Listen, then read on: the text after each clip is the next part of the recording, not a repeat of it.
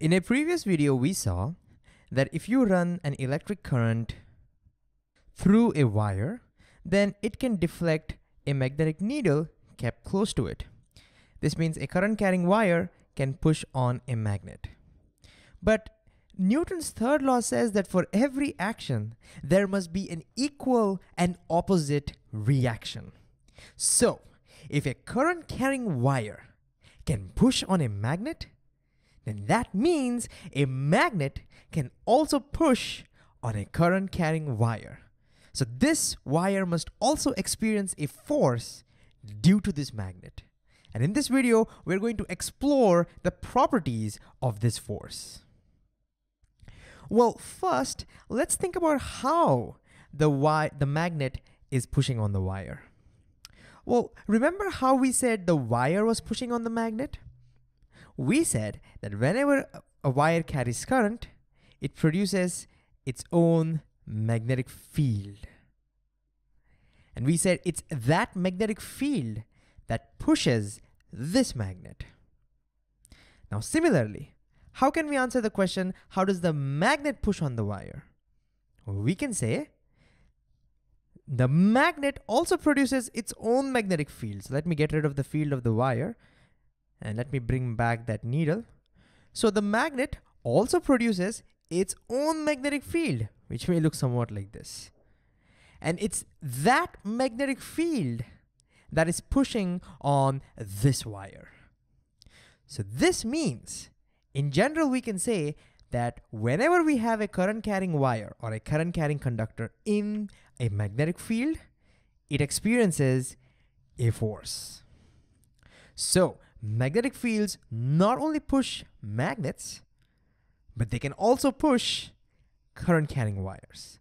And that kind of makes sense because we've seen in previous videos that current-carrying wires sort of kind of behave like a magnet. And so it makes sense that they would be affected by magnetic fields. And this is awesome because now magnetic fields can push on current-carrying conductors and make them move. This means we can now you can now use electricity to make something move. And this is the principle behind your electric fans or your electric cars or any electric machines. Where we use electricity to move something, it is by using this principle. You just place it in a magnetic field and the magnetic field will push that conductor. But before we can do anything useful with this, let's first learn the properties of this force. Like, what does that force depend on? What direction is that force acting over here? Things like that. And so to figure this out, people performed experiments in which they placed this wire in a uniform magnetic field. Not like this. A field where the field strength and the field direction is same everywhere over the wire so that we can understand exactly how the field affects the wire. You can see over here, the field on this wire is not uniform. Its direction is also continuously changing over the wire, right? So let's place the wire in a uniform magnetic field and see how it affects the wire. So to produce a uniform magnetic field, all we will need are two giant poles of a magnet. And so now if we look at the field in between these two poles, you may recall the field always starts from north and ends into the south outside the magnet. The field will look somewhat like this. And you can see that in this region, the field is pretty uniform. You can see the direction of the field is same everywhere. And the field, the crowdedness of the field lines is also same pretty much. They are pretty much equidistant everywhere, right? So the field strength is also same everywhere over here. And so now we can place a current-carrying wire over here and perform our experiment. And if you're wondering, how do we get two poles like this? Well, then you can do two things. Either get two giant bar magnets, one for this and one for that, and keep it over here. Or we can use something called a horseshoe magnet, which looks like a horseshoe, which is shown over here. And you can see the poles of a horseshoe magnet are apart, just like what we need. All right, so now let's place our current carrying wire in this magnetic field. You can pass the current through it by attaching it to a battery, which I have not shown over here. And then we can perform experiments and see what does that force depend on. The first thing people wanted to check is, how does the force depend on the strength of the current? And I want you to sort of guess this. What do you think will happen to the force acting on this wire if the strength of the current was to increase? What do you expect? Well, we know that a current carrying wire is sort of acting like a magnet, and that's why it's being affected by the magnetic field, right? Now, if you increase the current, then it'll become sort of like a stronger magnet, isn't it? So you would expect the force to increase. And that's exactly what we found out. We found out, so this is result number 1 from our experiment, is that if you put more current through that wire, it'll automatically experience more force. So you can increase the force just by increasing the current. If you decrease the current, the force will decrease. If you make the current 0, the force will vanish. The second result is not so obvious.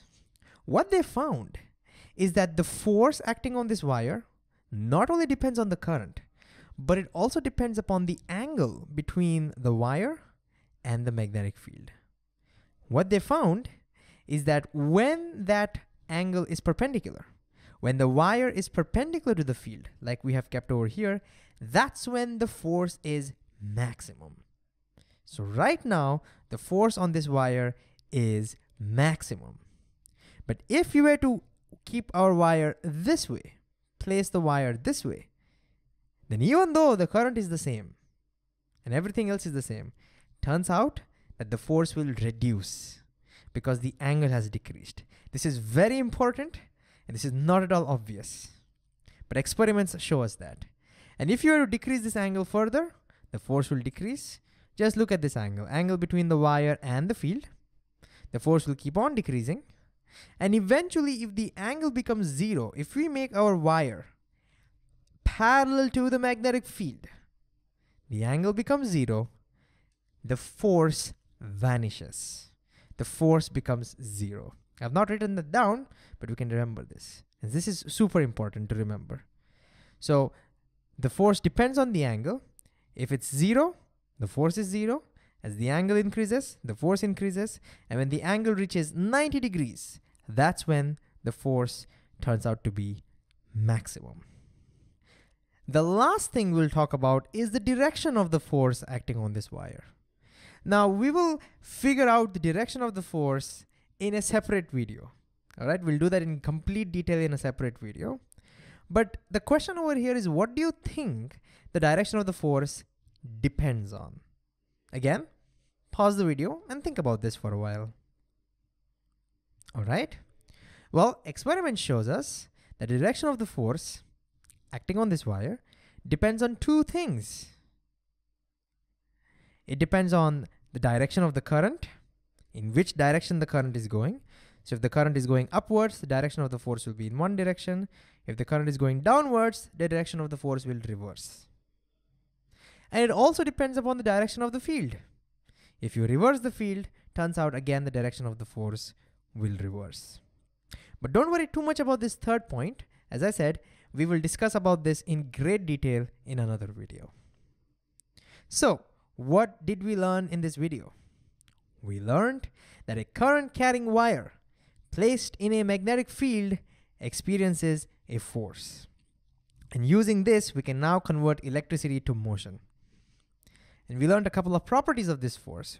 We saw that more the force, more the current, more the force. And we also saw that the force is maximum when the wire is kept perpendicular to the direction of the field.